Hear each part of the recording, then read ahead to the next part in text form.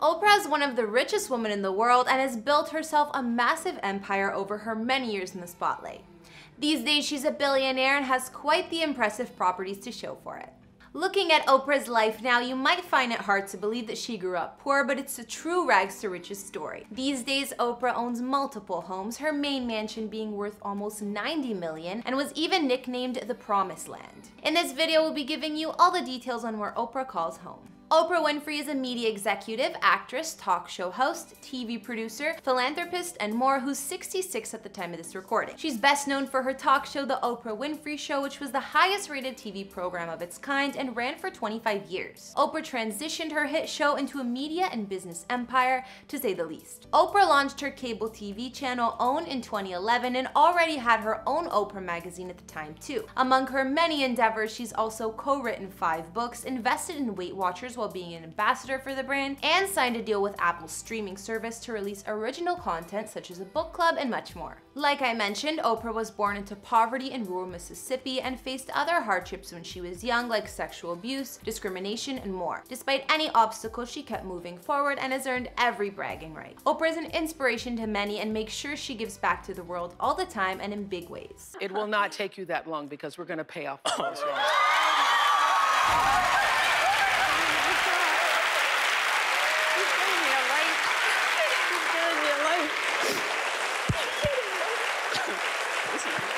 How can I ever thank you? Oprah's net worth these days is estimated at almost $3 billion, and she was also the first African-American multi-billionaire. I could keep talking about the woman's accomplishments, but instead we'll be looking at the real estate that Oprah buys with some of that money. Hey guys, it's Karen. Today we're doing another house tour here on Famous Entertainment. Today we're going to look at where Oprah calls home, including her massive main mansion, the Promised Land, and her other properties. If you like these videos, make sure you're subscribed and ring that bell to be notified when we post so you can always be up to date. We've also done house tours on the likes of Vanessa Bryant and Ben Affleck, and we'll have links to some at the end of this. Follow me on Instagram because I love connecting with you guys. I've also been reading all your comments and I'm going to be responding to some at the end of this. I need you to let me know who to do next in the comments down below and whose home you'd like to see. Now let's get into this video.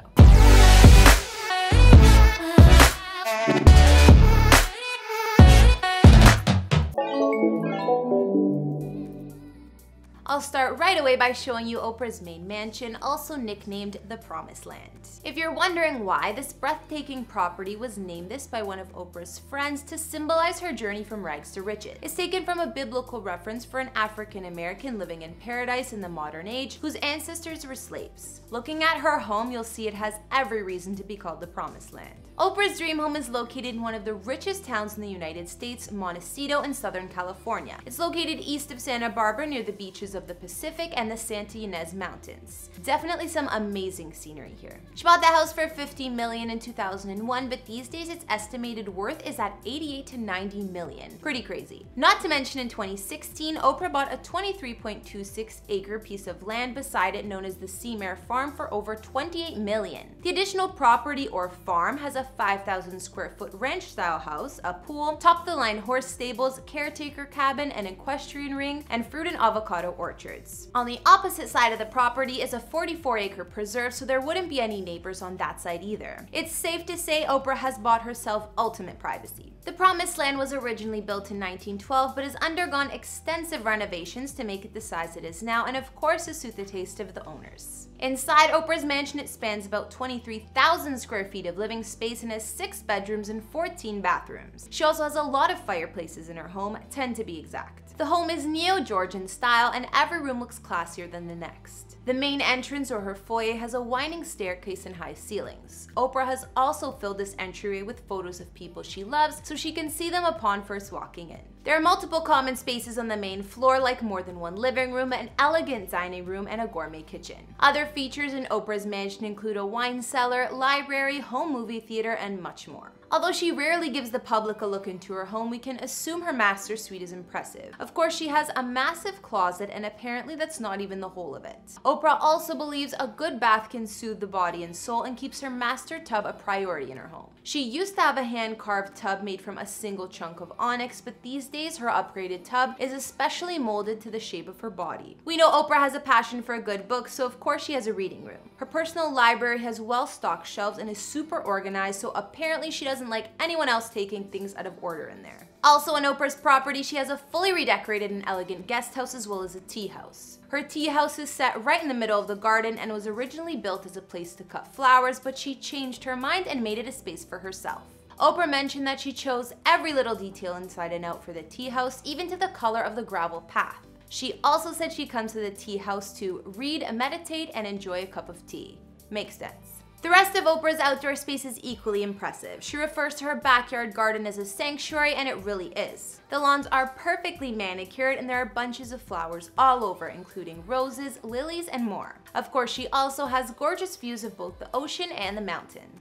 There are also interesting and meaningful statues throughout the yard, one of which is a woman on a flower-covered path that's referred to as Hallelujah Lane. Oprah made this path in honor of her grandmother, and it resembles the one that was in front of her house growing up. I'm pretty sure that Oprah's pool is located on the neighboring farm property that she purchased instead of the main one. Either way, the large pool has palm trees surrounding it, offering some shade and a nice patio as well. Her add-on property, aside from all the horse stables and other features, has a koi pond for some additional peace. So apparently Oprah owns about 7 properties, and I'm not surprised since she's a multi-billionaire. I can't show you all of them, but we'll take a look at a couple. Her most recent purchase is actually her Orcas Island home. Back in 2018, Oprah decided to purchase a mansion on Washington State's beautiful Orcas Island, one of the 4 largest islands in the San Juan Islands between Seattle and Vancouver. This compound was named the Madron Eagle Estate and is completely private with 2 waterfront pieces of land spanning about 43 acres. There's also about 3,000 feet of shoreline. Oprah put down about $8.2 million for this expansive property, and it was clearly made to impress. Her Orcas Island getaway measures 7,303 square feet of living space and has 4 beds, 3 full baths, and 2 half baths. The main residence is 3 floors and made with stone accents throughout, as well as a luxury cabin-like vibe. The main living space is open concept and has a high ceiling with exposed beams and a lounge area with stone fireplace. There's also a dining area, a massive kitchen with skylights, and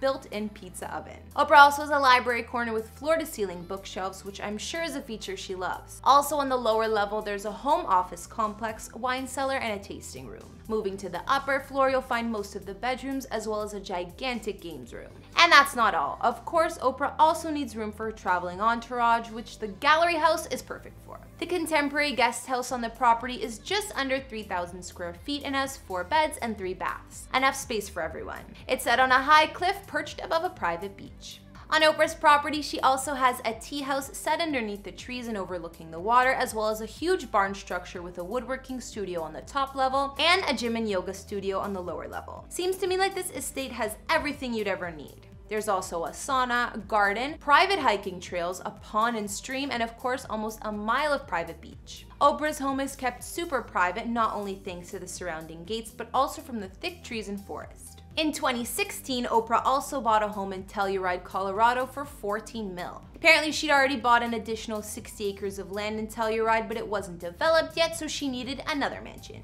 Oprah's Colorado mansion is a high-tech home that used to be owned by businessman Bob Wall, and he spent 5 years designing the place to a T. It sits on 3.23 acres of land and inside spans 8,706 square feet. There are 5 beds, 6.5 spa-like baths, a chef's kitchen, and plenty of expansive living spaces. The mountain retreat is hidden in the wilderness but is full of top-of-the-line tech features. For instance, in the winter, radiant heat systems make sure the driveways are snow and ice-free. Indoor plants can be watered through an iPad remote, and there's even a limestone tub worth $70K that regulates the water temperature. Oprah's Colorado getaway also has a home gym, a games room with a wet bar, a movie theater, a 7-person indoor hot tub with retractable windows, a guest house, and a 3-car garage. One of the coolest features has got to be the custom glass bridge that arches over the living room and connects the home to the master suite. The wine cellar in this place is also something else. It's actually a 56-foot long wine tunnel that holds 1,600 bottles of wine. Over the top, to say the least. Oprah's house has 6 decks that maximize the view, and one is even in the treetops. Not to mention a 35-foot high observation deck complete with a fire pit. Just looking at those 3 properties, you can see how extravagant Oprah's homes are. From her main mansion in Montecito, dubbed the Promised Land, her Orcas Island retreat, and her high-tech Colorado mansion, the woman has it all. Aside from these 3, Oprah owns a gorgeous retreat in Hawaii on the island of Maui that she completely redecorated and made into a paradise. There she also maintains a huge tropical farm too. Some say she also bought another house in Montecito that used to belong to Jeff Bridges and a property on the shores of Antigua. Considering her net worth, I'm not surprised she's invested in so much real estate. Looking at Oprah's homes, which did you like the best? My personal favorites are her Colorado mansion and the one on Orcas Island. I love the luxury cabin design and the surrounding land on both of these places. Okay guys, now I'll read out a few comments from past videos. On our Camila Cabello house tour, Thibaut Merkins commented saying, "Can you make a house tour of Sniper Wolf, or is there already one and I'm just an idiot? Love your channel, by the way." Thank you, and you aren't an idiot. We do have one from last year on the channel, so check it out. On our Post Malone house tour, Donna Prentice wrote, "Love the Utah mansion. I didn't picture him as a modern style home lover, but it is gorgeous. I really liked his home too, and it's in such a beautiful spot." Finally, I got a request from Mariah Carey house tour, and I've seen a few of you guys requesting hers, so definitely keep your eyes out for that soon. Alright guys, that's all I could find on Oprah's mansions, including her Montecito home worth $90 million, her Colorado high-tech mansion, and more. What did you guys think of her homes? What was your fave parts? Let me know in the comments, as well as what other celebrity houses you'd like to see. Follow me on Instagram if you want to chat, and I'll see you all in the next video. Bye!